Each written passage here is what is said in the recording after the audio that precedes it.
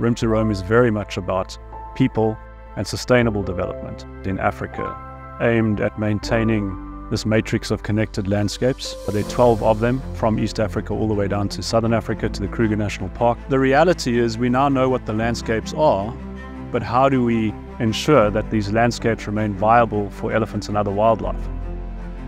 If we want to achieve the goal of Room to Roam, we have to work with partners on the ground. IFAW cannot achieve this on its own. We do have partnerships with other NGOs, with the donor community, with governments. We have to have agreements in place with governments at the highest level, which allows us to get on the ground and do what we need to do on the ground. One of the biggest threats in these landscapes for elephants is poaching.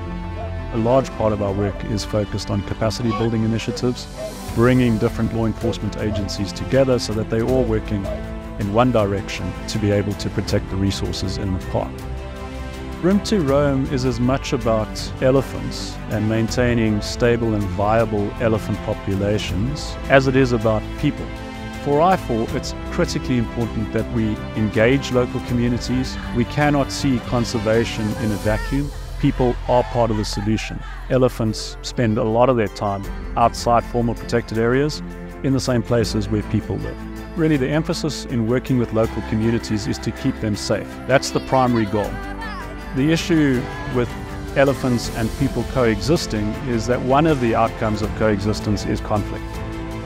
While elephants and people have coexisted for many, many years, there are now more people in Africa, and there's more impact on the habitats where elephants live. Then it's all about land use. How do we protect the land for both the people and the elephants? And so to promote coexistence, local communities have to be key stakeholders and partners in helping us to achieve our goals for elephants and other wildlife.